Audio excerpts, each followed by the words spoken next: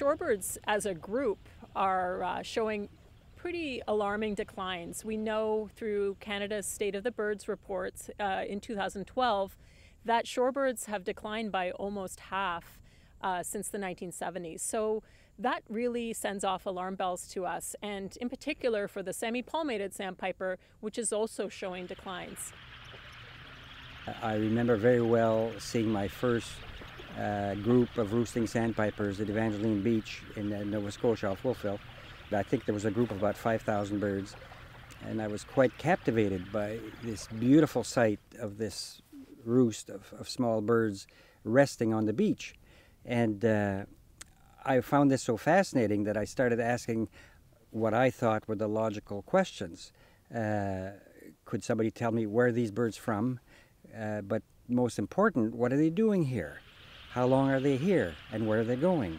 To make a long story short, I enrolled into a master's program in which I looked at the migration and feeding ecology of semi-permanent sandpipers in the Bay of Fundy. And out of that, we got the very first chronology of migration, but also the sudden appearance of very large numbers, their quick decline. So birds were here for a short time, but seeing groups of 100,000 suddenly became quite common. They followed the tide down, that was quite obvious, and I went to where birds were picking at the ground and picking at the mud, and then when I took my sample and sieved it through with water, I found these thousands of little shrimp, mud shrimp as we were called, and then I found out that they're Corophium volutator is a species. What was interesting was that Corophium was more abundant on some mudflats than others, and consequently, when you looked at where the mudbirds fed, they fed where Corophium was most abundant. We embarked on a banding program, and we started the banding right here on this beach. We had to invent a way to catch the birds without harming them, so we invented a trap called the Fundy pull trap. When the birds would come here and rest, the idea was how to bring a net over the birds and hold them there until we could collect them, weigh them, band them, and release them again. And what we found is the very first ones we marked were discovered in Suriname and South America.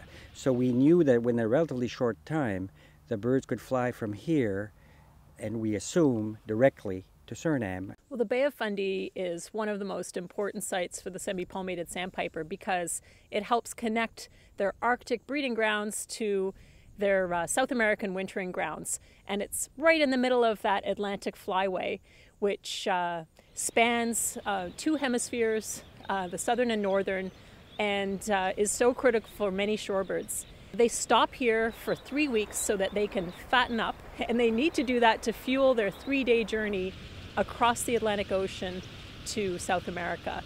So that's a time here over this average 3-week period where they're feeding on these vast mudflats behind me, and when the mudflats are covered during high tide, they're seeking out beaches and other coastal spots to rest. The upper Bay of Fundy is the last big land mass stop over for them before they jump across the ocean.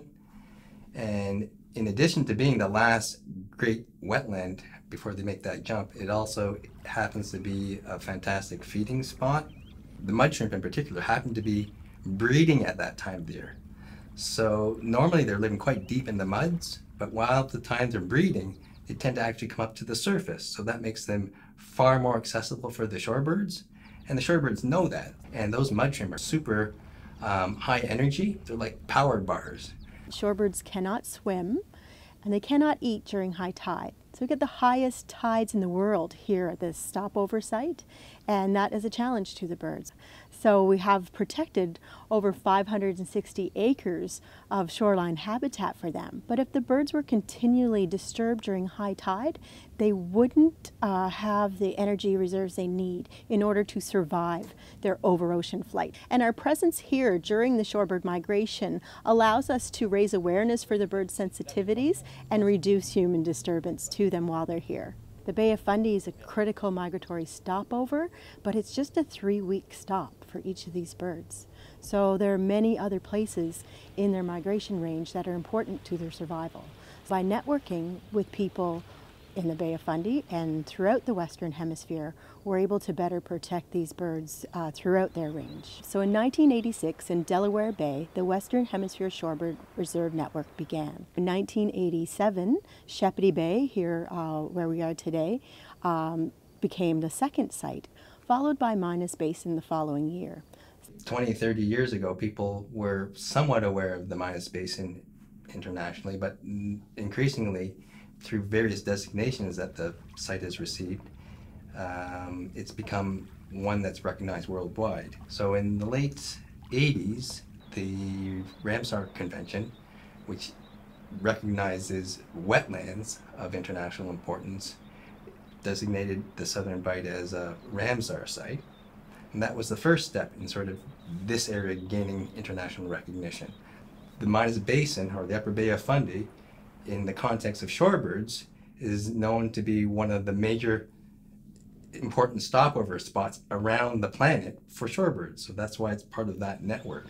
In 2004, I believe, the province, in conjunction with the Nova Scotia Nature Trust, actually down in Halifax, developed a shorebird conservation project for the Minas Basin, and it was called the Fundy Shorebird Project. It ran for 3 years, and the main objective of that project was to bring public awareness and try to affect or encourage local people to become stewards for the areas that the shorebirds required while they were here. So we're looking at trying to protect resting habitat, basically areas where shorebirds rested during their feeding cycle here.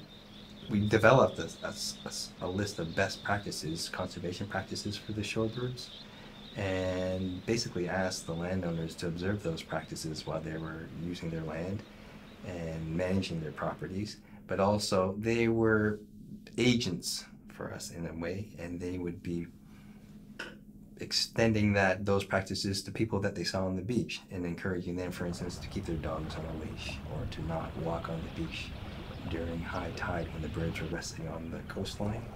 It's all about people. The shorebirds are doing their thing irrespective of what we do. What's happened over time is that people are using the beach much more, and they're expanding their use of the beaches, and we really don't have a handle on how much people are using the beaches and what sorts of things they're doing. This is how our Space to Roost project has come about, and it's a partnership with Bird Studies Canada, Dalhousie University, and the province of Nova Scotia, and the Blomidon Naturalist Society, and Canadian Wildlife Service. And it's been really exciting to work with these partners to think about these key spaces in the Minas Basin of the Bay of Fundy, these key roosting sites, and how we can find shared space solutions with the recreational users. So that's what we've been working on for the past 3 years. We had 4 sites here in the Minas Basin where we did site audits to assess the number of shorebirds in the area, the number of recreational users, and the type of recreational users. So people walking their dogs, fishing, swimming, anything you can think of that people want to be doing in the summer in Nova Scotia. And we talked to a lot of different people to figure out why they were using the beaches and if they knew the importance of the site to shorebirds. So in 2017, we put in signs here at the access to the Guzzlin and Davenport, and then on either side of what we deemed shorebird resting beaches, just asking people to avoid the beach on a voluntary basis from 2 hours before to 2 hours after high tide in August, and we were overwhelmed with the positive response. People really were interested in saving the space for shorebirds. We had far fewer shorebirds disturbed by human recreational users in 2017 than in 2016. So that was a great result. We're encouraged by that, but it will take work over time and continued presence and encouragement as well, and engagement of some of the local businesses too, who can play a really key role in helping share the message with visitors and with residents alike. It's looking like, with the positive feedback we're getting from funders and others, that perhaps we'll be able to extend it into the future, which would be a fantastic result for our migratory shorebirds. The shorebird populations that come into the Bay of Fundy are very segregated between the 4 different arms of the bay. Recent advances in science tell us that the shorebirds that utilize Cumberland Basin near Amherst, Nova Scotia, and Cobequid Bay near Truro, Nova Scotia, need the resources there in order to survive as well.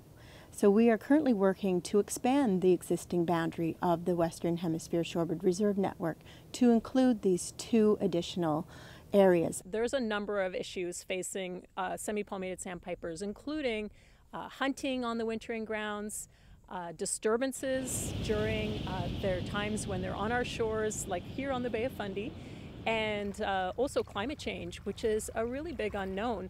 This is a species that relies a lot on coastal habitats, and we know the coasts are going to be really vulnerable to climate change impacts. So that's something that we're going to need to really keep an eye on and understand, and work with communities to ensure that our coasts are shared with species like semi-palmated sandpipers.